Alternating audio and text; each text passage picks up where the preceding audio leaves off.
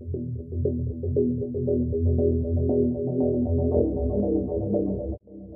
everyone and welcome back to the channel. So this is just going to be a short video sharing a few of my thoughts about the news that EA are going to be remaking Dead Space.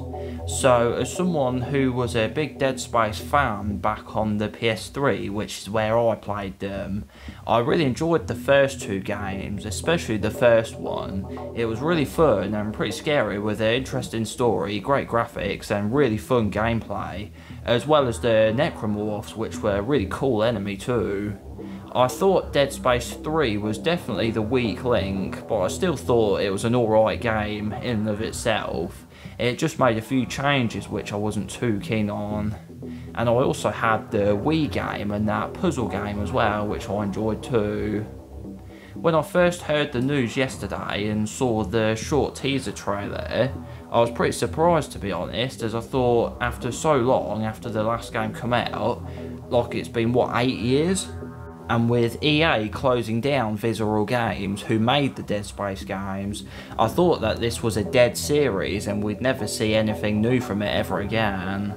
Especially with Dead Space being owned by EA, as for a long time they've had this idea that people don't like single player games anymore for some reason, which is ironic as the only reason people didn't like Dead Space 3 that much was because of their meddling, forcing the developers to shoehorn that online co-op into it and to make it less scary and more actiony than the other games. So yeah, it's been 8 years since the last game and I am looking forward to the remake, but I feel similar to whenever I hear rumours about Capcom remaking Resident Evil 4, I can't just like think why are they choosing to remake this? Like, what really is there to remake? Because like, even the first game, it's still, the first Dead Space, it still has HD graphics and it still holds up. Despite being from 2008, it was actually pretty ahead of its time. There weren't many games with no HUD back then, and it had similar gameplay to Resident Evil 4, but you could move while aiming, which you still couldn't do even in Resident Evil 5, which came out the year after Dead Space 1 did. Like, we got the remake of Resident Evil 2, but the gap in technology between the PS1 and PS4 was so big, they could basically design it like a brand new game. It's totally different with so many things that weren't even close to being possible back in 1998 on the PS1. But with the difference between PS3, Xbox 360 and the PS5 and Xbox Series X, the gap is there, but mostly just graphics. Gameplay hasn't really changed that drastically since then.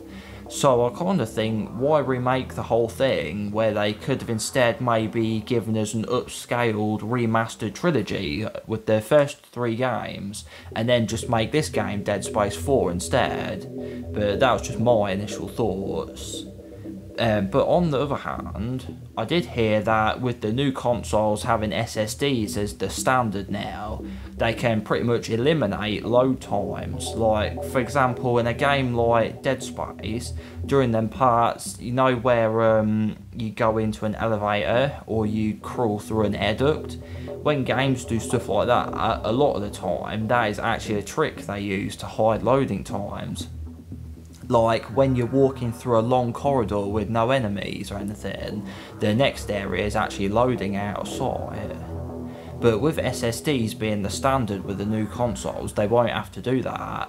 And I heard that they've said that that difference can allow developers to drastically change level design, and they can put stuff in the game they wanted to but couldn't due to the hardware limitations. Especially if you remember with the Xbox 360, you didn't even actually need a hard drive at all to play most games on that, so Dead Space 1 would have actually been designed around there being no hard drive present at all.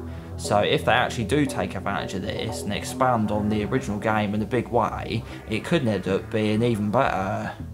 Just remember how big and epic that end boss fight was for the time, and then think what they could do with that scene now if they really do take advantage of this.